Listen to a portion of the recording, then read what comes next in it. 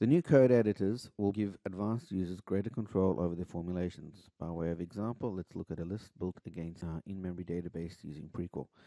I'm going to start by building the list graphically using the graphical tools, and we'll start by selecting all the education elements and doing a top count against that particular set.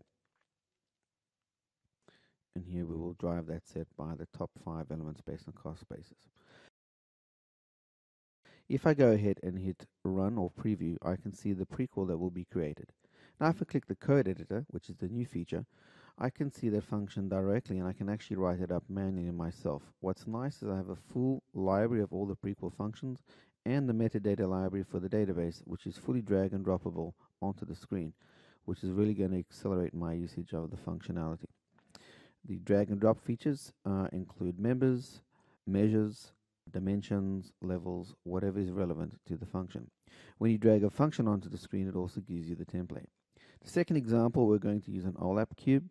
Same idea. Here we're going to build a formula. In this case, a simple data point. And if I hit execute, we will see the underlying MDX that will be generated. If I go to script edit mode, I can now see that exact same formulation, but I'm able to build that script manually step by step as an advanced user.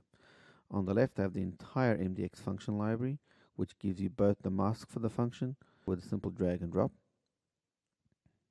And below, I've got the metadata library for the data model or the cube, which again is also point and click, drag and drop.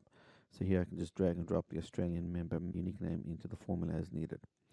This is again an advanced set of features for advanced users, but it will give those users greater control over the way formulas are built and the functionality that they're after.